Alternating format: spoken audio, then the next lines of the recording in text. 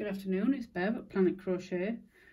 This afternoon I just thought I would share with you what I've been doing this morning.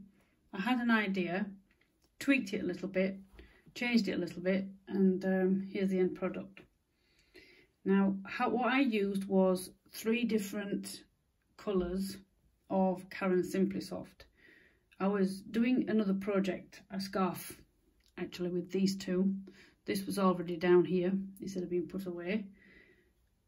I tried 2 strands, so I just tried these 2, this last night, and it wasn't stiff. It wasn't stiff enough, and that was just for the base. I was just doing the bottom at the time, and it was very holey. And when you're doing the double crochet stitch, which is the short stitch, that's the UK terminology, it's a dense stitch. It's pretty good for this kind of project, for beanies and things like that, but it's very dense stitch. It's not holey, but it was holey. And so last night I thought I'll add another one in. I had this one spare, as I said, and I thought they look nice together, and the pattern has come out quite nice. Again, I did the bottom. I didn't want to do it too small but not too big. I think this is just kind of a perfect size for the oddment of your yarn or other things. When it came to the bottom, I tried one way that I know you do from the bottom, you turn up. Like if you're doing baby booties, you do it in a certain way, or you can do it in a different way. And it didn't look right. It wasn't, the sides weren't going to stand up, or didn't seem to be much difference from the bottom to the side. So I did this way, which I've done on another project before, and I like this way of doing it. One good thing about when you use things like this, they are eco-friendly, they are washable. Let me get the label. I think you can wash these. It says a light wash, it doesn't actually, well, 40 degrees, says it on the inside of the label. Do not exceed 40, but I always say 30. Even when I use a different yarn I use on a lot of projects, I always say 30 degrees, which most washing machines, I think no matter where you are in the world, do 30 degrees. Definitely on a delicate setting as well, because you don't want to stretch it. As quite tight as it is, it's still quite flexible, and if you do it too hot, it's just going to ruin the shape. So that's the information side of it. Again, I use what I had to hand. Years ago I watched a lady crocheting, and she did one of these in t-shirt material, and you can buy that from most online stores.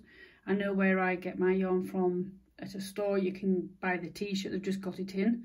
I'm in Yorkshire, so I've just spotted that, but I didn't want to buy anything else in because I need to use what I've got already. I know most crochet and knitters will say, you don't have to, but for me personally, I've got plenty upstairs I can use. Now I know that Caron Simply Soft, which is not sponsored by the way, does work, and it holds up, the sides hold up. You can see it's slightly, it's not perfectly round, let's put it that way, but it will hold up on its own without those balls of yarn in, and I think it's kind of cute. I haven't finished putting the tails in yet, but that's the bottom. That's the inside.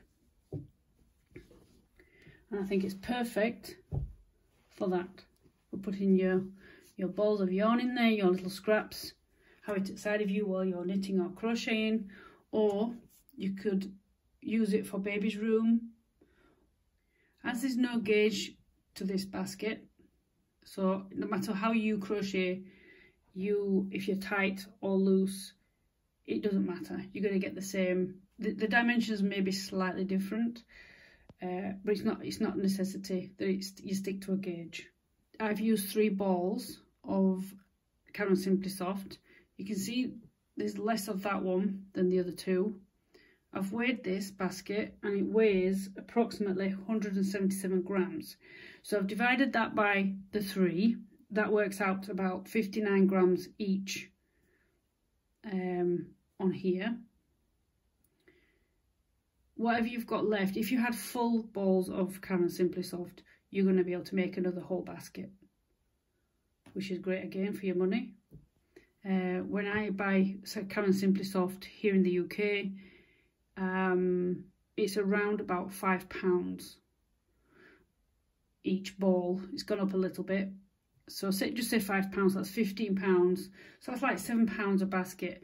I don't know how much they are in the shops if you bought a yarn one. I have not looked at that, so I can't say for money if it's worth it.